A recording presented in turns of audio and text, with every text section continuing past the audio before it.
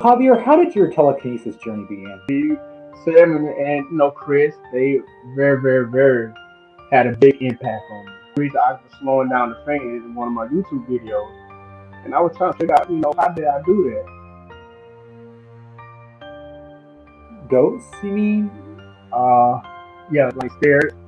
What they call shadow people, They say they spend a lot, there's two types of people. People that just say, like, I just do telekinesis and my telekinesis gets better and better and better the more I practice.